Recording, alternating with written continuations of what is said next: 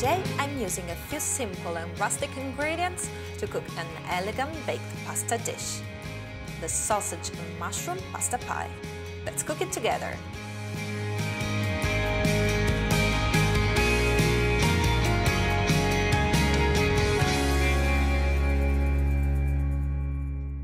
Ingredients for 6 servings: 14 ounces of pasta tubes, half a pound of sausage, 14 ounces of champignon mushrooms, 1½ cups of ricotta cheese, 1 leek, 3 sprigs of fresh thyme, just under half a cup of white wine, 3/4 cup of grated parmesan cheese plus a 1/4 cup for sprinkling, 1 clove of garlic, 3/4 tablespoons of extra virgin olive oil, salt and pepper to taste.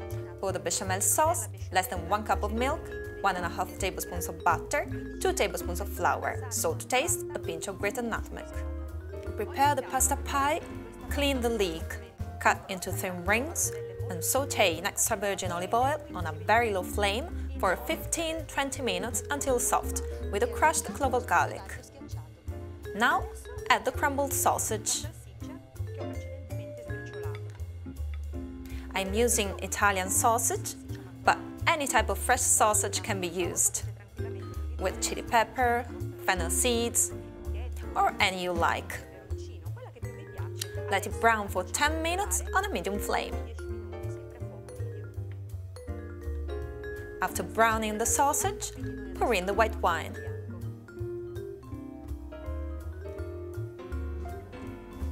And let it evaporate. Meanwhile, cook the pasta for half of the cooking time until very firm to the bite. The wine has evaporated, so add the mushrooms.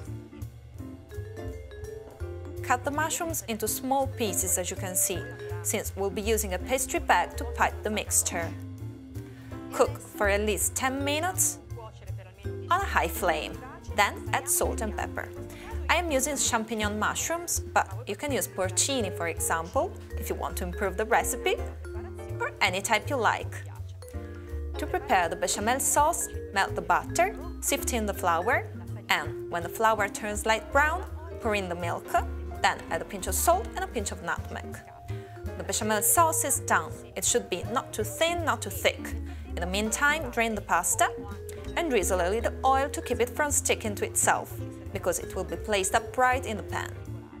Here's the sausage and mushroom mixture. It has dried out and cooled a bit. So add a few thyme leaves and we are ready to prepare the filling.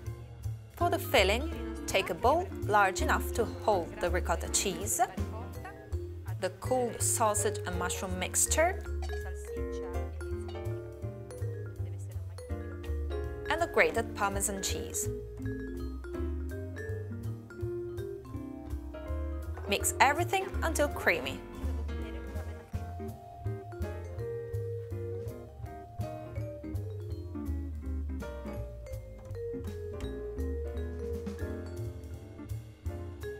Now take a baking pan or oven dish about 8½ inches in diameter.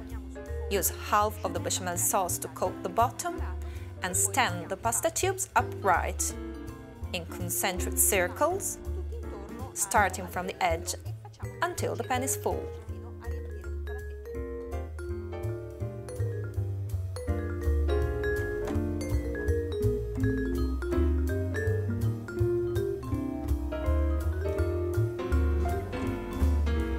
Place the mixture in a pastry bag. Cut a large hole in the corner so it can be piped easily. And now fill each pasta tube. It's easier than you think.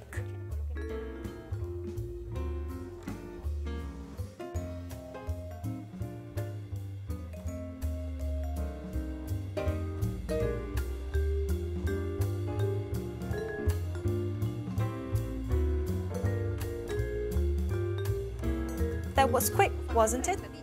And now cover the pasta with the remaining bechamel sauce.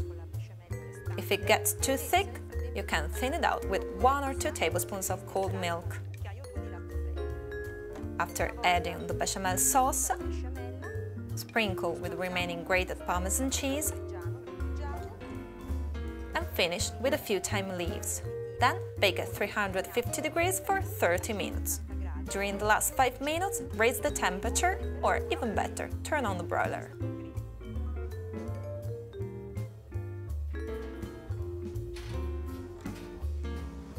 Our sausage and mushroom pasta pie is ready. It's lovely and golden brown. If you want to make elegant individual servings, here's a tip.